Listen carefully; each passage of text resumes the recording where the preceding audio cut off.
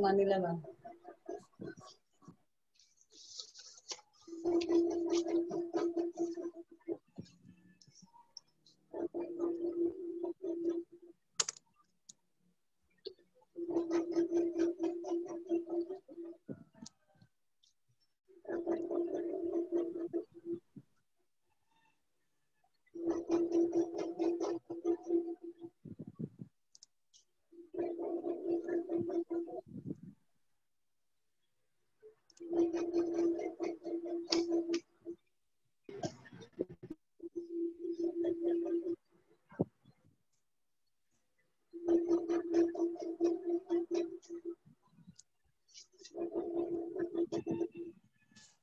Matrasan tayong dati ini.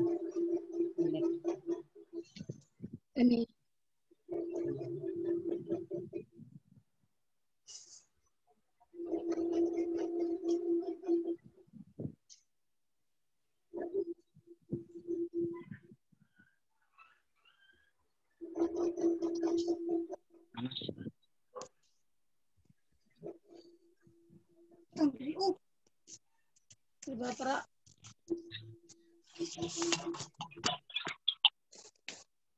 terputar ng tingog.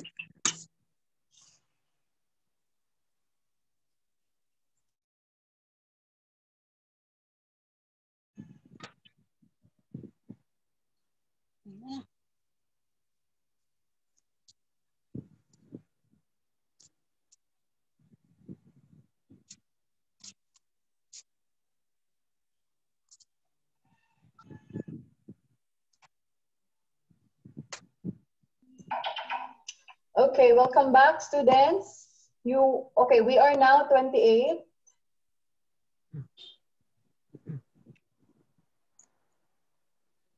Okay, now let's continue. Okay, wala problema? Okay na mo? Sige, magdali ta. Kaya natin 40 minutes lang nga allotted sa Zoom. Basig mawala na po taggalit. Okay, now let's continue. So we end at, in this slide, agenda.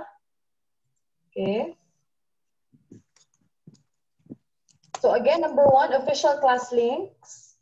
Number 2, official class list. Number 3, schedule of rotational swapping of subjects per period. Then LMS and Moodle review. Katong mga naka-attend last time or during the first trial Zoom, I already mentioned about the LMS and Moodle. So later, I will be again discussing the LMS and Moodle. The number 5, other matters. This will be for our open forum or questions. Okay, next. So again, here's the, online etiquette. So use proper languages. So of course, we have to be proper even if we have online classes. Okay, next, we have to be polite. So from time to time, I always reminded you in our group chat to be polite, to use the words or the terms or the greetings. Good morning, ma'am. Good afternoon. Good evening. Okay, so you have to be polite as you would in a face-to-face situation. So during your online classes, puhon-puhon, magkita mo sa inyong mga subject teachers, sa Zoom or sa Google Meet. So you have to be polite. Okay? And aside from that, kung di kita mag-storya, how to be polite. So for example, mag-chat-chat lang mo with your teachers. So you have to avoid sarcasm ng mga words, mga rude terms, and kana ganing magsulat og capital letters because capital letters are only used for emphasis. Okay? So, nayuban ma-misinterpret sa mga written words. So, likayan nato na, okay? Not just with our subject teachers, but with our classmates. Okay, now next is be professional. So, we are all grade 9 students. So, mga dalaga, ulitawon naman ta. So, you have to represent yourself well at all times. Okay? And then, be respectful. So, this one, it is emphasized here that you have to respect privacy. Okay? For example, respect privacy, kana ganing mag-zoom tapos wala pa si teacher o pa nag-story si teacher. Naisigig story nga, huy, asa mo, huy, ana. So, please refrain from doing that. Okay? So, pag sulod ninyo sa Zoom meeting ninyo sa any subject teacher, make sure nga na-mute ninyo ang inyong audio. Okay? Na kung namoy nakita ng mga nasa video ng mga classmates, kung gusto mo say hi, you can say hi to them privately. So, pwede niyo siya i-chat sa messenger. Okay? Pero kung na-Zoom online class, hinaan na si teacher dira, so refrain from doing that. Okay? So, let's be respectful. Okay, next. Now for our next slide. Okay, this one, I know you are familiar with the official links. Okay, now, okay, sa participants karon we are 29. You are 28 students present in our Zoom meeting this afternoon. So, mangutan ako class. Kaning mga 28 na present ba today? Naka-answer na sa admission form. Now, pag naka-answer na, you have to tell yourself, okay, yes, okay na ko, nakahuman ko. So, maggawa kayo ng checklist, kumbaga, self-survey checklist or to-do list. So, kung nahuman na mo og submit sa admission form, okay, check. Kung nahuman na sa personal email address na link and nakasubmit na, okay, click check. Sa correct LRN naman, okay, sa official link, make sure na nakasubmit na po mo. And nakasubmit na mo, you have to check. Sa checklist ninyo dira, yes. Pero if some of you and your classmates, wala pa, ngayon, wala pa gukuan na nakabalo. You still have the time this afternoon, pagkahuman aning, after the Zoom meeting, you still have Saturday, you still have Sunday. Make sure that before October 5, this official 3 class links dapat nakasubmit na. Okay? Now, another important link is your TCNHS LMS enrollment form. Okay? Katong gina-remind ako sa inyo everyday sa group chat. That is very important. It is because the school ICT coordinator will enroll you in our LMS. Now, pag ma-officially enrolled na mo sa LMS, you will be receiving an email. So, dapat, from time to time, you have to check your inbox sa email. Mag-send ang school og username and password. And then the username and password will be used para makalagin ka sa LMS. And kumuta na ma'am, unsay na sa LMS? Okay, so we'll discuss that later. Okay, next slide. Now, in this side, okay, mobile network used by students. If you already submitted the link sa personal or sa admission sa Talisay, I ask you, one of the questions sa survey is, what particular mobile network, okay, are you using now? So if you can see here, ay daghan ang smart TNT. So kung smart, kung Wi-Fi, it is connected with PLDT. Now, gamay lang sa inyo ang nag-TM. Okay, wala dyan nag-SUN. Actually, my mobile number is a SUN cellular SIM. So, ako rade ang SUN sa inyo ha. So, mostly of you na ay smart user, Globe users, and TM. Now, if you're going to ask, Ma'am, why you are asking us about the mobile network? It's because usually, di ba magkadaot-daot ang network? So, at least kabalo ko na, ay, nadugay siya o perform sa iyahang online task. It's because daot ang connection sa network. Okay? So, I will be using that in the future references. Now, the second question sa inyong link, kanisya, type of internet connections used at home. So, thank you everyone sa mga nag-submit. As of this morning, na 26 responses. And most of you na ay postpaid Wi-Fi internet connection, okay? So, 38.9% lang ang prepaid. Okay, kanang ginaloadan. Okay man po na siya, mag-load lang kung kinahanglan. Okay, next. Now, aside from that, there are also questions. I ask you what particular gadget or gadgets available at home. So, mostly of you nagagamit yung mobile phone. Second is laptop. Okay, at least naay laptop, 20 ka buok laptop. 5 ang nagagamit yung desktop. And 2 students who are using tablet. Okay, very good. At least updated yung mga versions ng mobile phone and tablet. So, we can access our LMS. Okay? So, okay lang yan. So, good to know that you have these gadgets at home. Okay, now our next agenda is the official enrolled students for online for grade 9 Talisay. So we have 25 boys or 25 male students, and we have female students, we have 23.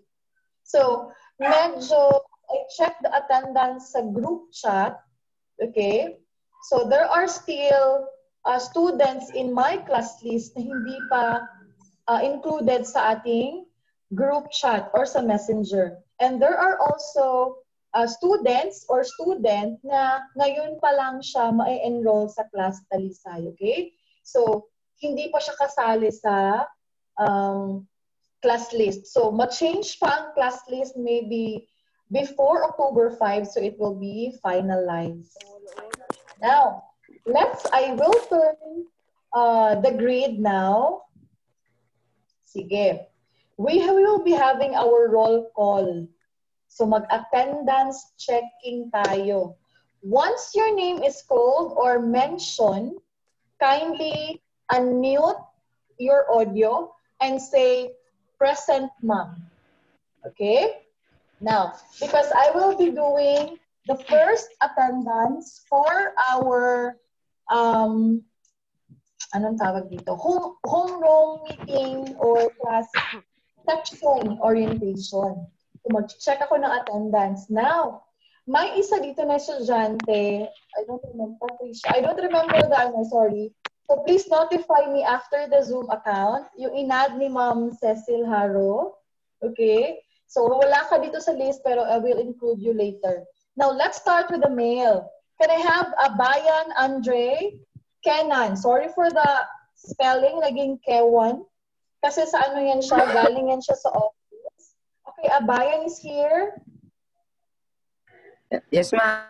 I unmute, then say present. Pero nakikita ko naman yung ano niya. Okay, Abayan. Ariza. Nandyan ba si Ariza? Yes, ma'am, present. Wala si Ariza. Okay, sige Ma'am, lang. present, ma'am. Anyway, we have 48 and you are 30 participants this afternoon. So, sige lang. I-skip natin tong agenda na to. We will have another set of Zoom link na lang kasi maubusan tayo ng oras. Now, let's proceed to the next one. Okay, now. In our screen, you can see here the schedule. This is our third agenda. So the title here that you can see, rotational swapping schedules of grade 9 Talisay. So when we say rotational or swapping, mag-swap, mag-exchange ng subject. Okay, this is for first and fourth quarter. Now, if you can see here sa first part, the time allotment for actual self-learning at home. So from the word self-learning at home, you have to learn by yourself. Okay? And you have to ask, of course, the guidance of your parents or guardians, but do not worry because we as your subject teachers, your advisor will always be on the background. Meaning, you can send us messages for guidance and assistance, okay, during the duration of your classes. So, we will start at 7:30 to 8:30 a.m. Oh, naimuingon, Ma'am, sayo ha, uy. Yes. I know you are used to kanaganing tungod kay sa COVID, dugay na kayo ta mga mata, di ba? So, at this point, since back to school na, so you have to be prepared as early as 7:30 or before 7:30, dapat ready na. Okay? Now, for the first period, di ba, may nakita kayo dito, first, second, third, fourth. Dito tayo focus muna sa third. Ay, no, muna. Dito muna tayo focus sa first. Sorry, sa first. Sa first, there are only two subjects ang inyong nakita. We have science and MAPE. So, meaning, ana class, during our first period, duha lang ka subject ang inyong klase. So, dili kaayo siya hago, di ba? So, do not think of, Mom, bugat kayo online class. No. Dili ko siya bugat. It's because two subjects lang. And the two subjects, science and MAPE, for the first period, will be good for 11 days. Now, asa ba ng 11 days, ma'am? 11 days will start on October 5. Okay? So, October 5, 6, 7, 8, 9. Monday to Friday. Okay? 9. Now, so, October 5, October 6, 7, 8, 9. Then, pagka Saturday, if you're going to include the Saturday, so that's the 6th and 7th day, 6, 7, 8, 9, 10, 11. So, meaning to say, you have 2 weeks to answer and comply all the online requirements for science subject and MAPE subject. Pagka October 15, that's the time, that's the deadline for the submission of all your online works. Pero may ibang subject, for example, may mga lessons kasi na it will just give you 1 hour or 2 hours to comply. So madali lang yan siya. Anyway, you have to maximize your time at home na dapat 11 days lang mahuman na ninyo ang science and MAPE because after 11 days, you will now proceed to the second period. Now, what are the subjects in your second period? So this one, so second, we have Filipino subject, and we have Araling Panlipunan subject. Okay? So, ana ra kadali, Filipino subject, and Araling Panlipunan subject. Okay, now, for the third quarter, 11 days, gihapon ng second period. Pagka third period will be your English and your TLE. Okay? For the fourth quarter, eto na ang fourth quarter or fourth period. So first quarter, you have your math and you have your ASP. Okay? So now take note of this one. Pwede niyo siya picturean karon, pero do not worry because I will send you a picture of this schedule sa ato ang group messenger. Tapos, kung nasa inyong balay, kung makaprint mo, idikit ni sa inyong wall para you will be guided na, hala, saan may oras ron? Dapat di ay mulingkod na hugbaron kay science time na.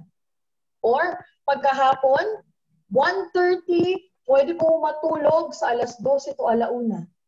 Okay? Pagka 1 to 1:30, remember that that is the DEAR program.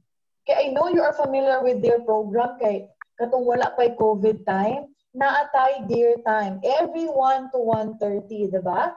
So, what you're going to do is to read books or internet resources na mga references na pwede gamitin sa klase. And then 1 to 1:30, bangon na po ka sa tulog, o sige, klase na po mo sa MAPE. And then, pagka 3 to 3:15, okay, manawag mo sa inyong parents, mas snacks, gutom. Charot. Kasi it's break time. And then, for the 3:15 to 5 p.m., MAPE na po siya. So, to 5 p.m., you are free. Okay? Now, take note, this is your guide on what will happen every day starting October 5. Okay, next. Kung na may mga questions about ani nga subject or about ani nga agenda, ilista lang sa para later atong answeran after the meeting. Okay, next. Now, I will be showing you an online class house rules. Kasi kailangan talaga natin always ng reminders. So as your class advisor, it is my responsibility to always remind you from time to time about your proper conduct, especially offline or online. So I will stop the share. Then we will proceed now to YouTube. So this one. Hi, I'm Red Cowan. In this video, I'm going to show you how anyone can quickly and easily create this. Okay, wait. I will be sharing to you my screen. Okay, yan. The screen. Oh, bakit ito yung screen? Ito lang. Okay. Videos, just like the one you watched. This video is a short reminder.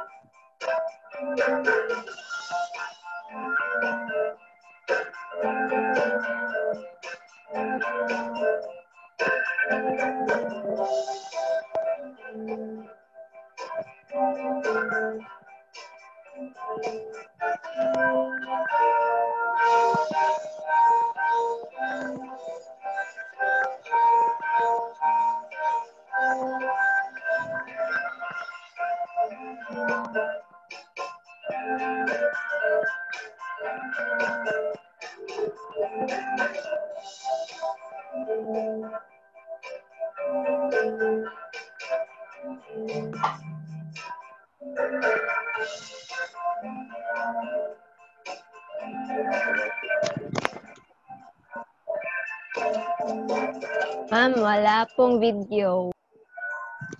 Oo nga, ma'am. Wala pong video, ma'am. Di po Sounds namin lang po, makita, ma'am. ma'am. Sounds lang.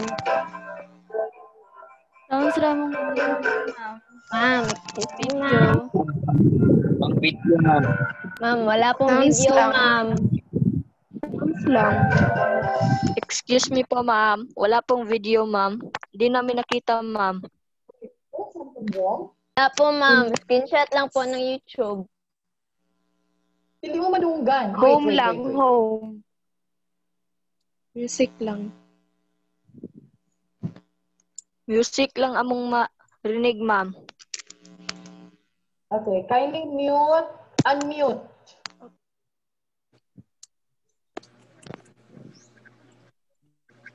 Hala, kaluoy. Wala yung video? Wala Yes, po, ma'am. Wala, ma'am. Video lang, ma'am. Ma'am, pag open, ma'am, wala yung vid. Ma'am, sounds lang. Okay, sige. Let's again, my God. Umanaunta to. Okay na, Ano, ma'am? Na video? Yes, ma'am. Na? Opo, ma'am. Yes, ma'am. Yes.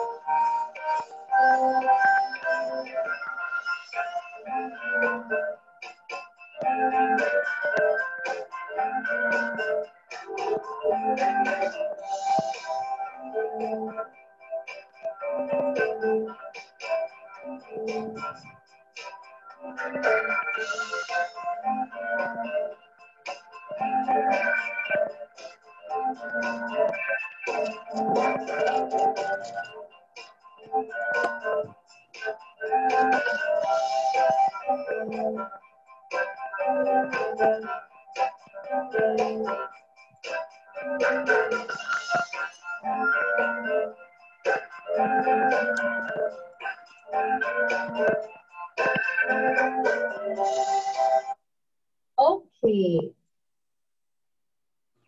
So, remember, be reminded again with the online class rules. Now, let's continue with our PowerPoint presentation.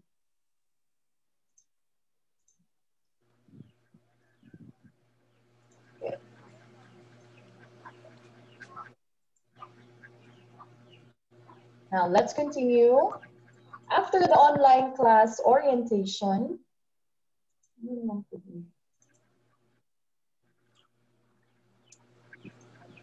okay, next slide. Ooh.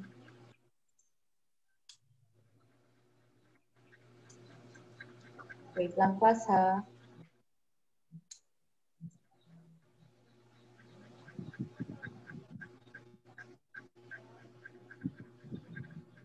Wait lang. Wala na tayo.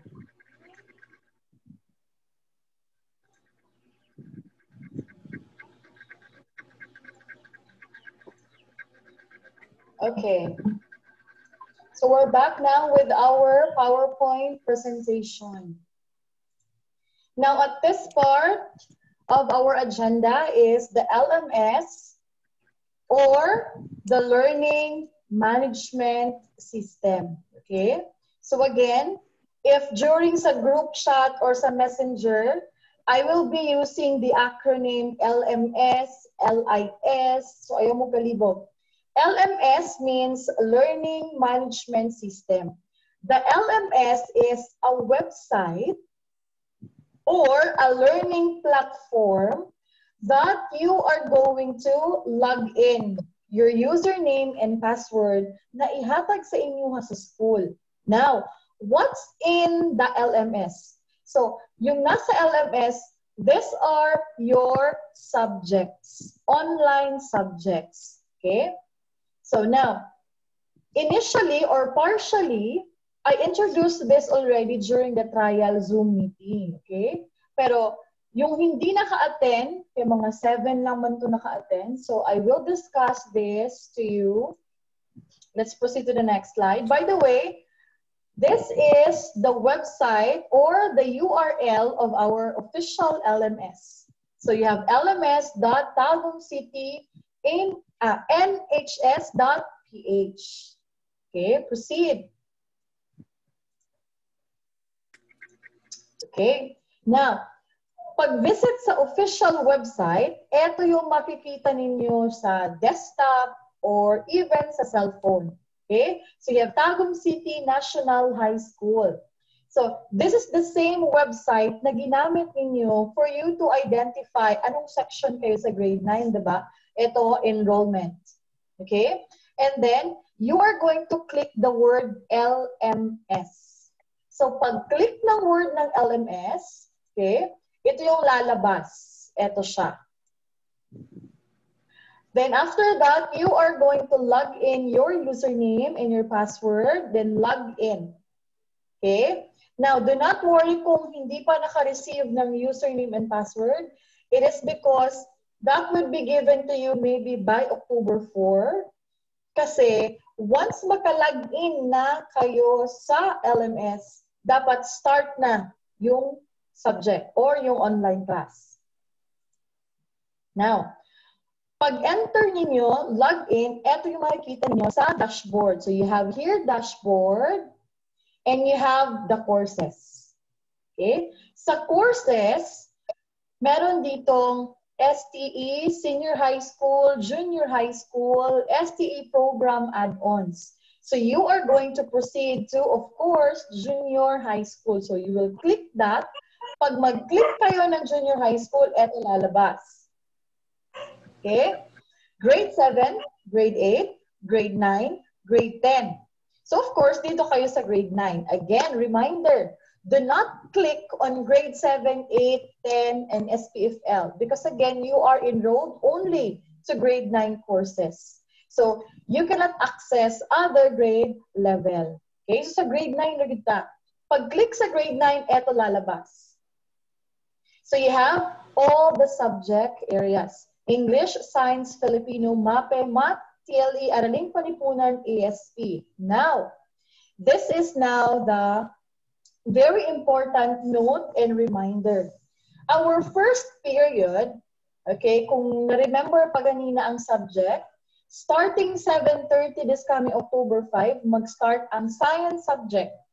Then pagkahapon at exactly 1:30 p.m., MAPE subject. So meaning, sa LMS this coming October 5, only the Science 9 and MAPE 9 ang ma-open for section Talisay. Okay? Dili mo pwede mo sunod nga, hala, mag-una-una kong answer sa English. Hala, mag-una-una ko sa other subject. No. It's because enrolled lang mo for October 5 sa Science Language of MAPE mo pwede maka-access. Okay? So, stricted siya. Na siya yung privacy. So, Science 9 and MAPE lang for October 5. Okay, next. Now, if you have some question, for example, ma'am, October 4 na ma'am, tapos 11:59 p.m., wala pa ko na-receive na username, ma'am.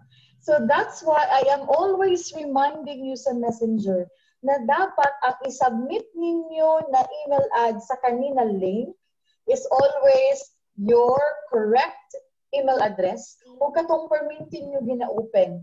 Okay, from time to time, dapat check niyo inyong inbox. Now, kung wala dyan na-receive, 11:59 p.m. na. So, maybe, naay na mali. So, you have to take note kanina details for technical support. So, you have to type in the following, your name, complete name, LRN. Okay? Ang LRN, your LRN since elementary until grade 12, the same LRN. Okay? So, ngayon pa lang dapat i-memorize nyo na. nakasave dyan sa bahay or sa phone. Then grade section, so grade 9 talisay, problems. So for example, problems, did not receive username and password. So yun. Then you have to email to in this email ad. So pwede ninyo siyang i-text or i-call. So you can take a picture sa kanyang screen or kung nagamit mong cellphone karon, pwede rin niyo siya i-screenshot. Or kung na may ballpen, o sige, uptake, kopya. Okay?